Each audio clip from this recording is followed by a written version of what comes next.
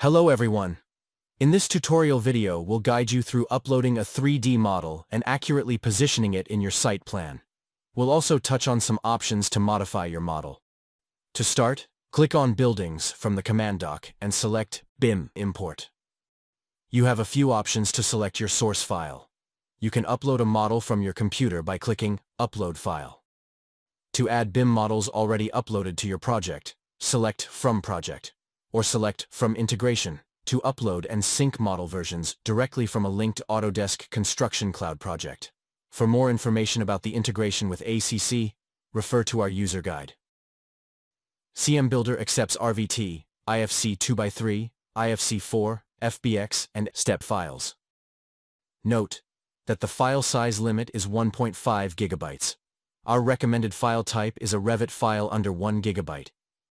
Click Upload File and select the BIM models you want to import. Note that for Revit and IFC files, you can select which BIM classes you want to convert and remove from the scenario.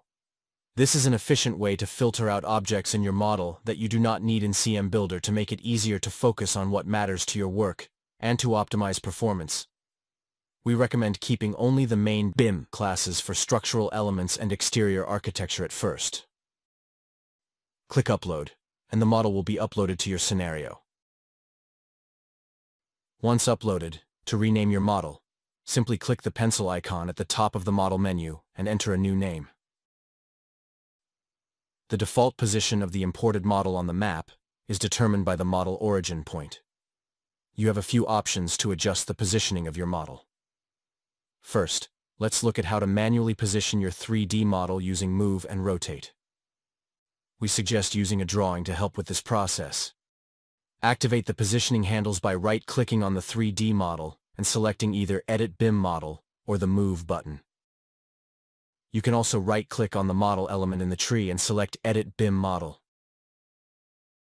The model menu will appear on the right-hand side and the different positioning options will appear on the edge of this menu. Click the Move button and use the movement arrows or planes to manually position the model in the X, Y, and Z directions. Check and utilize the model's project origin, site origin, and bounding box center by selecting the respective options from the drop-down. You can use a user-defined origin. Under User Origin, click Relocate Handles, then select a point anywhere in the viewer to manually reposition the handles. You can also view and edit the X, Y, or Z global position from the corresponding fields. Now, to rotate your model, click the Rotate button and use the dials to rotate the model in the 3 different axes. Hold Shift to rotate in increments of 45 degrees. The next option to position your model is by using a reference geometry, using the Snap to functions. Click Rotate to rotate your model parallel to a reference plane. Click Move to align your model with a face on the reference plane.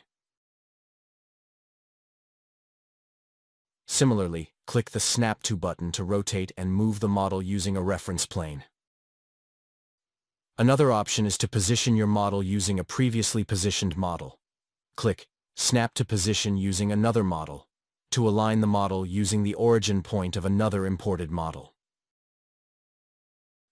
You can also click Center Model on Map Tile to move the model to the center of the map tile.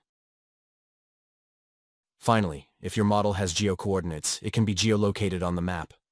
To geolocate a model, right-click on the 3D model in the viewer, or from the tree and select Edit BIM Model. In the Model Side panel, click Move. Select the project origin from the drop-down. Ensure the Use Custom Coordinate System toggle is turned on, then select a coordinate system unit from the list. If you can't find the system you need, go to Project Settings to add one. Refer to our geolocation user guide for more info on this topic. You also have options to modify your imported BIM models in cmBuilder. You can click Edit Tree Structure to remove model elements that you don't need, or to restore them. You can also split your model elements using the Split function. For example, you can break a single slab into multiple sections for concrete pour sequencing. Refer to our user guide to learn more about this feature. Lastly, if you have uploaded an FBX file, you have the option to scale the model by selecting Scale Model Units and define the conversion units.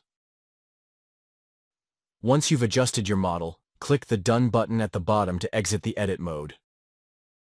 That marks the end of this video. Thank you for watching and see you in the next tutorial video.